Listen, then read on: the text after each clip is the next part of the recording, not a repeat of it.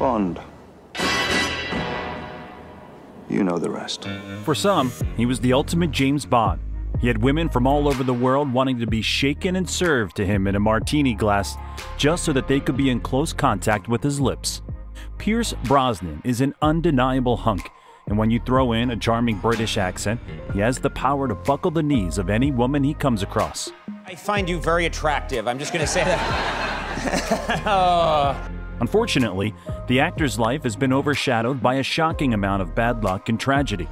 He had to go on the painful journey of learning to love again after losing the love of his life. Sadly, this would not be the only time that he would lose a loved one. From feeling insecure about the James Bond films to battling heartbreaking losses, it seems like life kept dealing Pierce all the bad cards. Don't forget to subscribe to Rumour Juice. We know everything when it comes to the struggles that Hollywood celebs have had to endure. Give that notification bell a hit too.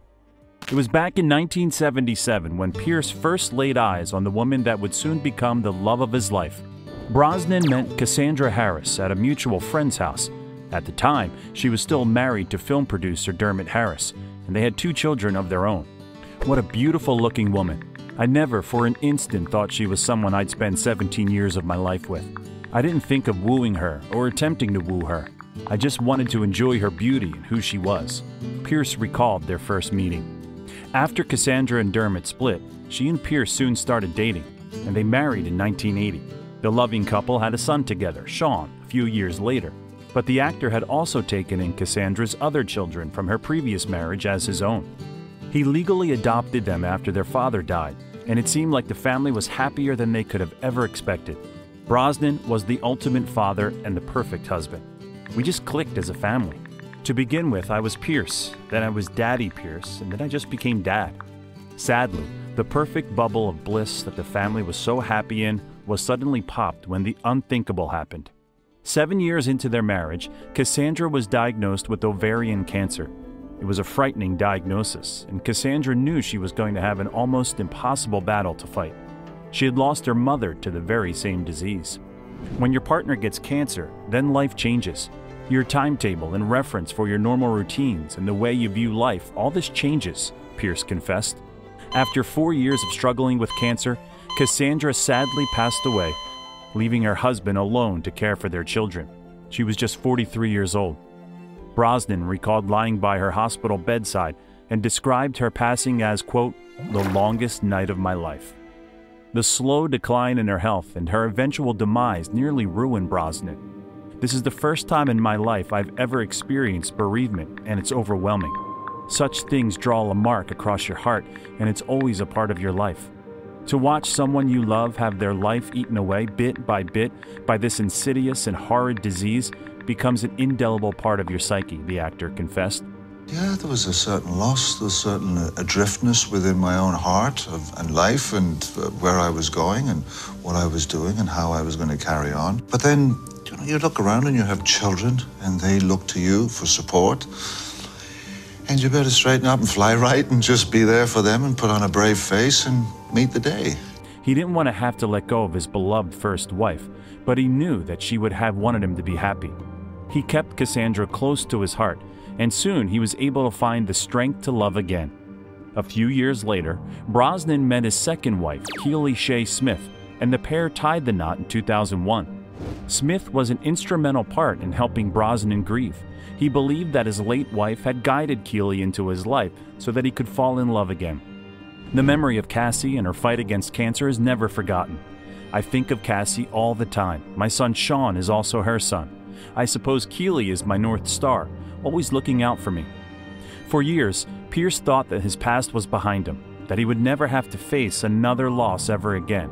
Unfortunately, the actor could not have been more wrong. Brosnan almost lost his son in a 2000 drunk driving accident. In what could have been a fatal accident, Brosnan's then 13-year-old son Sean barely survived after suffering multiple fractures and spinal injuries. The accident occurred when the driver, quote, swerved to avoid a large rock, at which point the vehicle veered off a mountain road, falling 150 to 200 feet.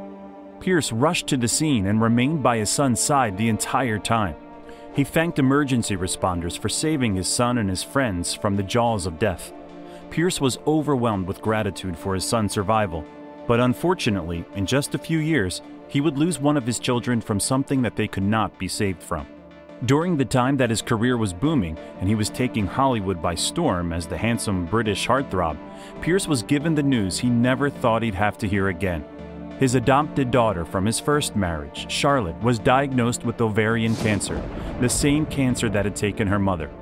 Tragedy struck Pierce once again in 2013 when Charlotte lost her battle to cancer and passed away at just 41 years old. At the time, Brosnan was filming a spy thriller, November Man, in Europe, but he rushed home to be with his daughter before she passed. On June 28th at 2 p.m., my darling daughter Charlotte Emily passed on to eternal life, having succumbed to ovarian cancer. The actor fell into a dark depression following the death of his daughter. When you have a loss in your life of a wife or a daughter, that leaves an indelible wound in your heart. He had always wanted to be a good father, since his own father had abandoned him as a child. His mother had also relocated to London for better work opportunities. As a result, he was left to live with relatives and, at one point, in a boarding house with strangers. Young Pierce was left alone and had to learn to fend for himself. Brosnan had only met his father once, and the only thing he could remember about him was that he had a good whistle. Other than that, his father was just a man who had abandoned his family, and Pierce swore that when he would have children of his own, he would be the best father he could. It's hard to believe, but when it comes to the James Bond films, the actor was incredibly critical of his work. Although it had always been his dream to be cast as the British crime fighter, Pierce never thought he was good enough for the role. Beg your pardon? Forgot to knock. When flat out asked if he's ever watched any Bond film he starred in, Brosnan didn't hold back. But I don't watch myself as Bond, and my boys are always saying, Dad, come and watch Bond with me. But the music comes up, I see myself, and then it's like, I can't. I'm sorry, guys. I have no desire to watch myself as James Bond, because it's just never good enough. It's a horrible feeling. There might be a deeper reason to why he can't seem to watch himself as 007. In his own words, he was kicked to the curb when it came to recasting the role.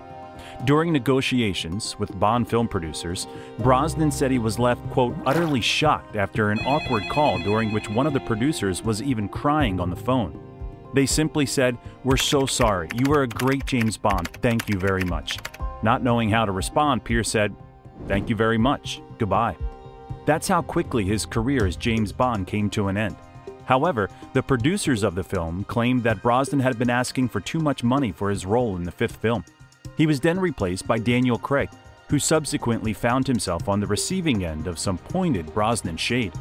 In 2015, Brosnan said Spectre, Craig's fourth film as the MI6 agent, was too long, and he didn't stop there.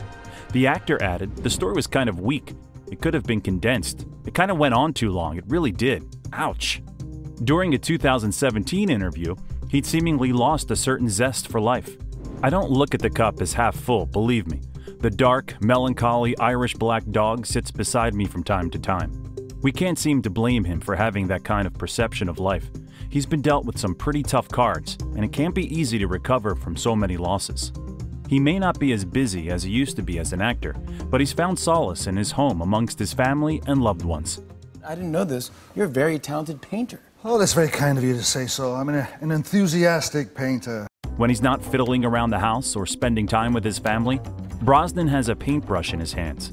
The actor turned to art to cope with emotional times and process a lot of his grief. "I got up one night and I started painting. I went to the painting to express pain, emotions, to put down the agitation of the heart, and out came color." The actor and his lovely wife Keely have been together for almost 30 years, and it's obvious the two are still very much in love. Pierce, who has never shied away from sharing his feelings about Smith, regularly posts pictures of the two of them together on Instagram, with captions oozing with love and adoration for his beloved wife. Fans are thrilled that despite having suffered so much hardship throughout his life, that the actor has at least found happiness with the one he loves.